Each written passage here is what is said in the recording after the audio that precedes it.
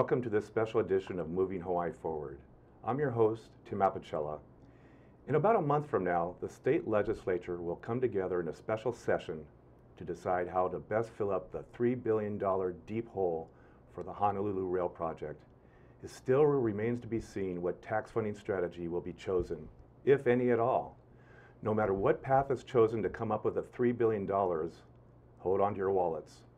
Thanks to the persistent efforts of outspoken critics of this rail project from the very start, the voices of Randy Roth, voices of Cliff Slater, voices of Panos Prevodoris, voices of Governor Ben Cayetano and Scott Wilson, all voices either printed in newspaper editorials or spoken on TV, radio, or internet interviews, tried to warn all of us of this place we now find ourselves in. Only now the state legislators, certain council members, and the public are hearing their warnings, their voices, their stand against truth to power. With me today is one of those clear and strong voices who has taken a steadfast position to talk to anyone who's willing to listen. Our guest, Randy Roth, who is a recently retired law professor of the University of Hawaii, Manoa, tax attorney, and author of two important publications, The Price of Paradise and Broken Trust.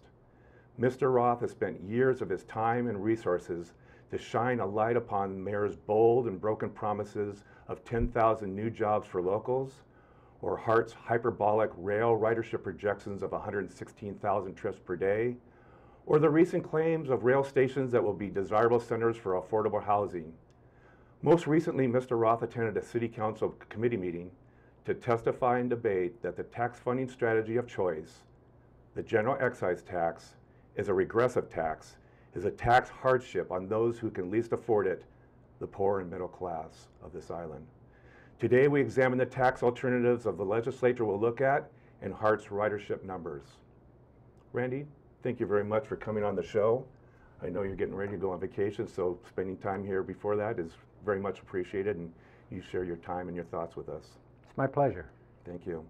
You know, in the introduction I said you've spent a lot of time and a lot of resources.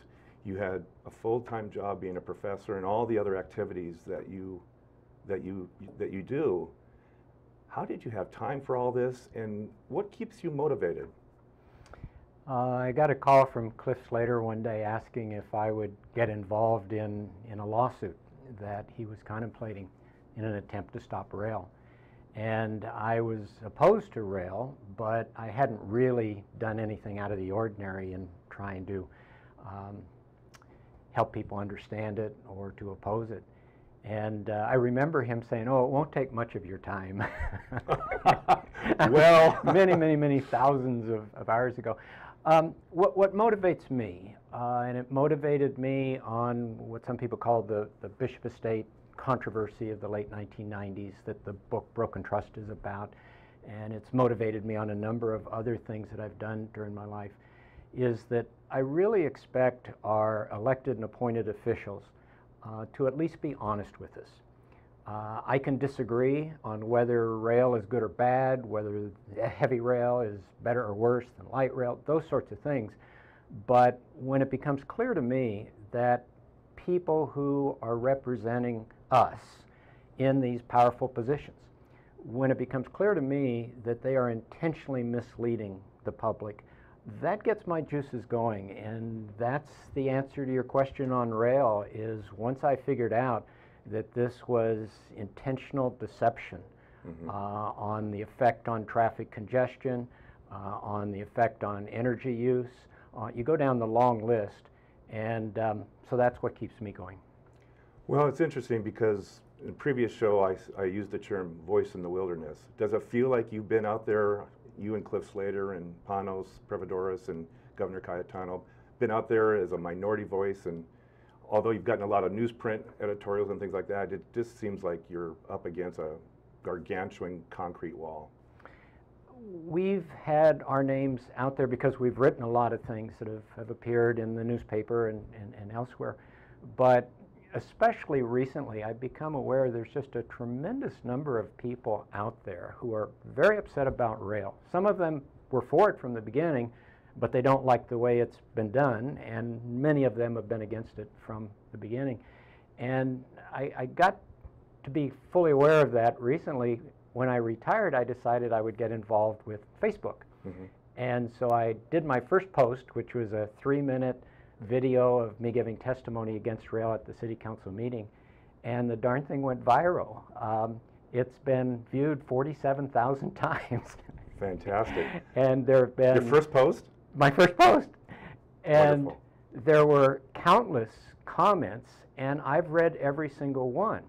And some of them are mean-spirited, and some of them use bad language, but the vast majority, these are people who are paying attention, who really care, overwhelmingly are opposed to rail at this point in time.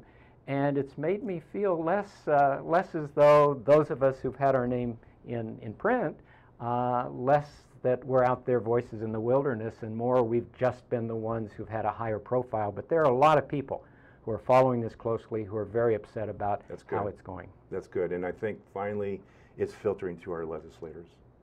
I think so. Very slowly, but it's getting there. Yeah, Cliff Slater, Panos Prevederos, and I have met with some members of the legislature, and slowly but surely they're getting it, and I'm hopeful, mm-hmm. almost guardedly optimistic, but I'm hopeful that if and when they come into special session, they will look at the issues with their eyes wide open. Great. Telling themselves, this is a city project, and the city has an ability to raise the funds it says it needs. It's got a variety of alternatives that it could do and not need any additional money. If the legislature says, look, if they think taking heavy rail all the way to Ala Moana is worth doing, then let's let them raise taxes. Why would the legislature get involved in doing that? And especially what is resonating with legislators that we've been talking to is the city has made no effort to try to figure out what's gone wrong thus far. It's 6 years behind schedule. The estimated cost is virtually doubled. And the HART board and the city council and the mayor don't know why it's out of control, why everything's gone so wrong. And I went to a HART board meeting several weeks ago, first one I'd ever attended, and my jaw dropped into my lap when one of the board members actually said, we don't want to muck around in the past. Saw that quote. Right? Why look at what went wrong? We just want to look forward. And I thought, my goodness, that's the dumbest thing I've ever heard. And then 2 seconds later, another board member chimed in. He said, yeah, and maybe what we would find is that we've already fixed whatever it was that went wrong. Now, this is the HART board whose primary job is to provide oversight, and they're saying, we don't want to see what's gone wrong. Don't look behind this curtain. And to take the old Einstein quote and bend it a little bit, if you don't figure out what you've been screwing up so far, you're going to continue to screw it up. I saw those quotes actually the other day, and if I may, I'd like to quote it directly. This was from Amber Shin, I believe, and it was quoted, "It's not my intent to muck around in the past and try to figure out what we did wrong in the past. I'm just trying to get forward." And I saw that quote, and she said, we may have made some screwy, stupid mistakes. Yeah, that's here too. but that's in the past. Well, I memorized her lines. You could, if you were writing a farce, you couldn't have come up with replicate something. This, no. And we're not, we're not dealing with a few million. We're dealing with 10 billion. And that's why it's not funny. Some farcicals are funny. I try to laugh occasionally, otherwise I'll just be crying all the time. Especially now that the council has authorized the issuance of general obligation bonds, only $350 million right now, but the director of finance was there testifying, and they expect it to go up to $2 billion. This is a mortgage on our kids' and grandkids' future. So it's wrong, yeah. And it would be wrong for us who recognize that it's wrong for us not to be doing something. And I think we're at a tipping point. Yeah, I really do. I feel it when I talk to legislators. Certainly I feel it when I read the comments on that Facebook post I was telling you about. I think we're at a tipping point. And once we hit it, things are going to change quickly. And someday people are going to look back and they're just going to marvel at how this rail fiasco could go on so long and it be so obvious that it makes no sense whatsoever. It'll be good that we will have turned it around, but people will marvel at how long it took. You know, there was a meeting on Friday from the Honolulu Transit Task Force, or Salvage the Rail, and one of the clear messages that they left on my mind was, if we stop at Middle Street, at Middle Street, it's not too late to fix it, you know, to do something different that's going to cost a lot less money, less time, and do something that won't regret, you know, down the line. So that was a big message on their part. You know, I attended that same program. I thought they did an excellent job of presenting their idea. I've been influenced by Panos Prevederis to where I don't think that's the best of the options that are available, but clearly that's something that the city has as an alternative, where it could complete a rail system that goes, you know, through the city, including to Manoa. They could do basically the route they're talking about now and come in under budget on the monies that have already been provided for without any new tax increase. And I thought they presented it well.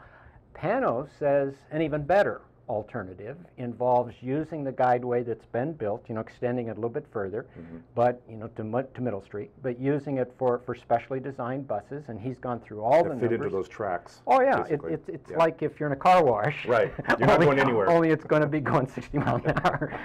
So Panos, because of his credentials and just his personal gravitas on anything having to do with transportation, I'm convinced that's a much better alternative.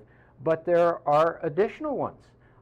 There was an article in Civil Beat, John Kawamoto wrote an article that said, you know, nobody wants to tear down that guideway, but we could use it the way some other cities have used that sort of space for a bikeway, for a walkway, and you could have solar panels, you know, to shade people. It can be a real tourist attraction. Nobody would ever set out to spend billions of dollars to end up with that. Yeah, I would be one that would say, But that's not the question. It isn't, do we start from scratch? It's, what the heck are we going to do with that guideway if we stop heavy rail? And my point is that whether it's the group you mentioned on Friday, it's Panos, or it's John Kawamoto, or there are several other possibilities, the city has some options, one of which is to do what it seemingly wants to do, which is Plan A, full speed ahead, heavy rail, all the way to all-in-one, which I think makes no sense whatsoever. But if that's what they want to do, let them raise the money on their own. Legislature, stay out of it, or if the legislature wants to get involved, say, first you figure out what's gone wrong so far, you figure out why this is out of control, and then we'll think about raising taxes some more. Right. Well, we're going to go to break here pretty soon, but one of the things that I think that the city and HART and the supporters of rail just can't get off, and they use it as a primary argument that we shouldn't touch it at all, is the FTA, the Federal Transit Administration, and the $1.55 billion they've committed to the project. We've received maybe $600 million, and so the rest of the money has not been allocated. But they seem to be using it as an argument that just can't be tampered with. And when we get back from the break, I'm going to dive into that a little bit and figure out why that argument is really kind of a fallacy. So. And it is. And it is. There we go. I'm Tim Apicella. I'm here with Randy Roth, and we're going to take a commercial break, and we'll be right back.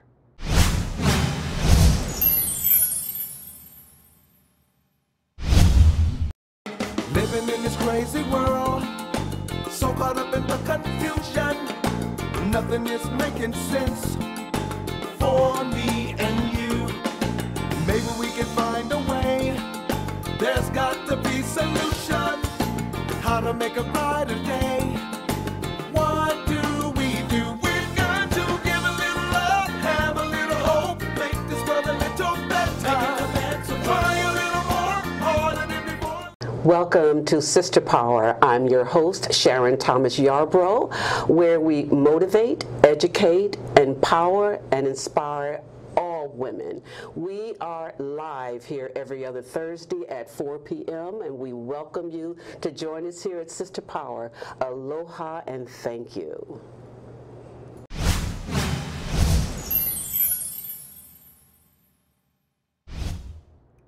Hi, I'm Tim Apicella. This is Moving Hawaii Forward. Welcome back. I'm here with Randy Roth, and we're talking about potential rail funding here that's going to be coming up in a special session, and we're going to talk about right now is about FTA and the argument that they use why we can't divert from any other plan on this rail project. And you wrote an op-ed for Honolulu Civil Beat back on October the 10th, 2016, and the title of it, and I love the title, "Pay FTA Back? ? We should not pay a penny." I love the title. And in there it says, FTA failed miserably to provide oversight for the rail project. That makes it complicit, not just morally, but legally. And I think the gist that you were getting to is that if all the critics that say we can't touch the rail project, it has to go as is, or else we're going to have to pay all this money back, correct me if I'm wrong, but I think your point is maybe we don't have to pay it back. I think that's right. It's, as you said, $1.55 billion. Approximately half has been delivered to us already, and another half hasn't been, roughly speaking. As the article addresses, the half that we've already received, I just don't see any way in the world that the federal government is ever going to come after that and say pay it back, because the record is real clear. Our federal lawsuit that didn't stop rail, because of the discovery that you're able to do when you get involved in litigation like that, we have email within the FTA back 10 years ago when they had a statutory responsibility to provide oversight to the city on rail, and they're emailing each other saying these guys don't know what they're doing. They're saying these guys are being very dishonest. You know, they've got false statements, and you know, on and on and on. Well, let me go through a couple of those quotes. I'll interrupt you here because some of the quotes I find jaw-dropping. I love this quote. It's about their culture. It's about HART culture and the culture of this rail project. They never have enough time to do it right, but lots of time to do it over. I mean, they have this, as you said, a statutory fiduciary responsibility to oversight on this project, and yet these emails are indicating that this thing's off track from the very beginning. Yeah, I think they got some political pressure from our senior senator at the time, who was the chair of the Money Committee in the Senate, and not that it matters anymore, but in making sense out of why the FTA would sit on their hands knowing that the folks in Honolulu didn't know what they were doing on the rail project and weren't being honest with the public. The only explanation that makes sense to me, because these are professionals at the FTA, but they know where their budget comes from. Yeah. So I think it was basically political pressure that they were succumbing to. Regardless of the reason, they failed miserably in fulfilling their oversight responsibility. So the chances of them coming back now and saying, give us that money that was given to you during that period of time, I think are basically nil. The half that we haven't gotten yet, number one, as this estimated cost goes higher and higher and higher, and it's $10 billion now. Pano says you're looking at least $13 billion to all in one. Whatever it's going to be, the percentage that the federal money consists of that total amount is getting smaller and smaller. But what's going to happen on the half that we haven't received, no matter what we do at this end, that's a total wild card. You just can't predict. Once the Trump administration has their FTA administrator in place, all I can say for sure on the politics is that they're not going to feel a whole lot of aloha for us on a political level. Yeah, I wonder why. I personally, I don't like politics and the thought of whether it's the Republicans doing it to the Democrats or vice versa. I just don't like the thought of, as a practical matter. It's a reality. The FTA administrator appointed by Trump is not going to go out of his or her way to help the folks in Hawaii, maybe the opposite. But in any event, this is such an unusual situation that nobody can predict what they're going to do, regardless of whether we do the city's Plan A or we do some other approach to dealing with this situation that we have now, where we've got some options, but none of them are really very attractive. Right. Well, it is interesting that when New Jersey Governor Chris Christie decided to cancel their big tunnel project, the FTA actually settled on about a third of what was owed to them for a lot less. And they had no complicity there whatsoever. Exactly. They had done absolutely nothing wrong. They had just to the T, they had done what they were supposed to do, and they settled quickly for 30 cents on the dollar. I mean, if that and that alone should be spoken right away, as soon as we hear, oh, we can't do anything because of FTA, da-da-da-da-da-da, we should be saying, well, you know, gee, it's funny that FTA with no issues at all settled for a third less. Yeah. And so, and frankly, and I can't predict how other people are going to behave, but I would bet the farm, as we say in Kansas when we feel pretty sure about something, I would bet the farm that the city's approach on all of this would not change one bit, even if the Fed said you're not going to get another penny. Mayor Caldwell, I think for political reasons, who knows why. I don't want to question motivations. The fact of the matter is, everything from his actions thus far suggests that if the legislature gives him anything else, he's just going to go full speed ahead. If they have to live off of borrowed money for, you know, the next year or so, and if they have to raise property taxes after that in order to keep going, that and that alone is going to get them to look seriously at these other options. And once they look seriously at those other options, especially if the public hits that tipping point and lets its feelings be known by members of the city council and whatnot, I really think the city will eventually decide to do something other than its plan A, but it's got to be forced into that. Right. If the legislature just gives them more tax money, it's just like giving drugs to somebody who's addicted. And they're going to keep on going. They're just enabling it. Well, that's the genius of how this whole thing was set into play, because a general excise tax is that slow boil that you just don't realize it's occurring. As the term's it's been baked into everything. And it's genius. I mean, if that's how you're going to fund this, and no one really feels the pain directly, but maybe indirectly they feel it, that's the genius of a get. Everybody, when you say general excise tax, they say, oh, the 0.5% for the rail, that's only a half penny for the dollar I'm spending at the cash register. It just doesn't sound like much at all. But if every time you bought something, a good or a service in Hawaii, in addition to the 4.71% that gets stated on many transactions, if we were told, oh, by the way, this item that you're buying is X dollars more because of this business tax. Right. See, that's the other thing. You and I don't fill out, as consumers, we don't fill out an excise tax return because it literally is a business tax. It is a tax on the gross receipts on the sale of goods and services in Hawaii. So some of that gets passed at the point of sale to the consumer, but most of it is just, as you put it, baked into the cost of goods and services. But doesn't it get replicated over and over again? For example, let's say I make stools. I'm the manufacturer of stools. Well, if I'm going to ship this stool to my retail outlet, the shipping company is going to, because it's a business, they mark it up 0.5%, right? And then when you get it to the point of retail, they have an obligation to address the excise tax on that one stool. So isn't it replicated several times before you actually purchase it? It is, and we use the term pyramiding. Unfortunately, it's actually more complicated than that in the sense that, you know, we have experts for the Hawaii State Tax Review Commission that come in periodically that study this, that analyze it, that report on its findings. And when you read those studies, what you come away with is a realization that this is not simple. For example, you've got to make a distinction between who pays the tax and who bears the burden of the tax.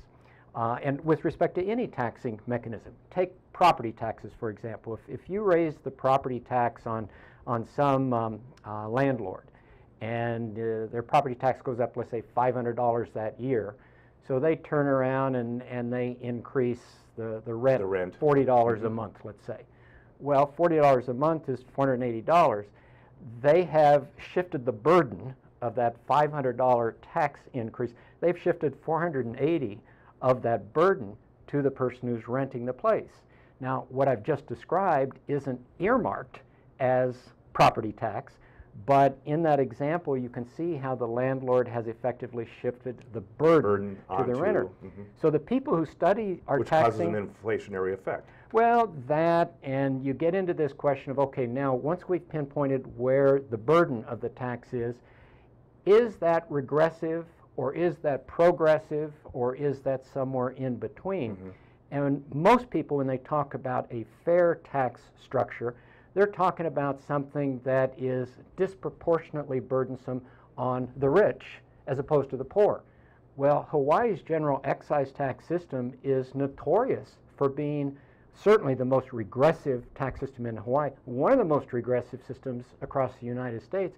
And what that means is that on a proportionate basis, based on a person's income, how much ends up directly and indirectly being paid or the burden of it borne by low-income people, what you find is that the excise tax is the least fair of any possible taxing mechanism. Because they have smaller incomes, therefore it's a bigger portion of their income. Exactly. And further complicating all of this, you get into the question of what the experts call exporting. How much of the tax burden can we export? How much of the tax burden can we get non-residents to pay? And tourists come to mind as a classic example, but it's not just tourists. Well, the mayor has said over and over and over, with the excise tax, we get up to a third of that that is exported, paid by, borne by non-residents. Well, the studies indicate that the export rate with property taxes is at least as high. So in other words, that's not a reason for using the excise tax. I am not in favor of raising property taxes to pay for rail. I think that rail is wrong for Hawaii, but the point, and this is really directed to the legislature, is why in the world would you enable these people who are spending money like crazy on something that's totally out of control? Why would you enable that by raising even more taxes with the least fair taxing mechanism available to you, when the city, if they really want it, could raise the taxes themselves? They never would, because property taxes are too obvious. It's too obvious. People know what it's costing them. See, that's, and this, you asked why I got involved in this and why I would spend so much time on this. It outrages me that the city over here is pushing that excise tax and saying this is a wonderful way to raise the tax, etc., simply because the bulk of the burden is hidden. It's inherently dishonest. So it's not just unfair, it's dishonest. And that riles me. That's not right. Well, that's, I hate to say it, from a Machiavellian point of view, that's where it's genius to have the GET as the funding source for this thing, because no one feels it. Well, they feel it, but they don't know how they feel it. Yeah, that's kind of like saying, if I get your wallet into my pocket and the gun that I put to you, the cameras don't see that. That's genius. Yeah, that's not genius. That's immoral. Immoral genius. You know, criminal. Yeah. And that's the other thing. I've stressed that the legislature shouldn't give another penny, especially until there is an audit. People are using the term forensic audit. I shy away from that because some people, they hear forensic audit and they think that you're only looking for evidence of a crime. The audit that needs to be done now, you know, could find a crime if a crime's been committed. But more importantly, we just want to find out, why is this thing 6 years behind schedule? Why is the estimated cost of construction almost double what it was not that long ago? And until the city can give us good answers on that. So far, the first thing they mention is, well, the litigation. We've pinpointed what the litigation costs, directly and indirectly, as confirmed by HART. This is something that they had to communicate to the FTA. And the point I'm making is the city hasn't begun to explain the bulk of that cost overrun. They haven't begun to Nor explain. do they want to. Nor do they want to. Of course they don't want to. It's interesting because when the legislature came up with this a percentage increase on the tourist accommodation tax, everyone thought, oh, well, that's great. Until, of course, the tourist industry, and ex-mayor Mufi Hanneman, who's the CEO of this organization, said, well, wait, time out. Wait a minute. I mean, it's kind of ironic that it kind of ended up in his lap. So, I've got a letter here from a whistleblower, a guy at a high-level position on the rail project up until, right at the end of 2016. And he goes on page after page after page of very specific descriptions of a project that is just out of control. He basically is an engineer, and he talks like an engineer. He gets into the detail. You take a step back, and he's saying, these guys don't know what the hell they're doing. He said, until you can pinpoint what's gone wrong, expect to have more of what you've had in the past. More overrun, more delays, more screw-ups. Yeah. And another whistleblower got a hold of me, and he said, this is a guy who worked for HART, high level. He said, this structure is not going to be safe. He used the word catastrophic. He said, there's going to be a catastrophic, I'm not kidding, there's going to be a catastrophic failure. I said, will you go public? He said, no. Yeah. Okay, he doesn't want what would come his direction. He could be the deep throat of HART. This is a guy who had a high-level position, and when he used the word catastrophic, That should catch all of our attention. well, and I'm still working on him. I'm still working on him to go public. Yeah. I hope you're successful because we need to hear these stories, and it is scary to be a whistleblower because even though you may have some protections by law, a lot of times they just don't work their way into the reality of you being the whistleblower, terminated, ostracized, and so keep working on it. Let me quickly say, whistleblowing is difficult anywhere. In an island community, It's devastating. 2,000 miles from any place else, where a lot of these people have very, very deep roots in this community, whistleblowing is a very, very difficult thing to do. So I understand. You won't be working in this town again, as the old saying goes. We've run out of time, and I want to thank you, one, for the motivation that you have and in keeping up the fight and trying to keep this project at some level of sanity, which is really difficult to do. So thank you for your efforts. Thank you for explaining the general excise tax to our viewers because it's complicated and it's not easy to understand. So please come back again. Thank you for all your time. Thank you, Tim. And have a great vacation. Thank you. I'm Tim Apicella with Randy Roth. This is Moving Hawaii Forward, and we'll see you in a couple weeks.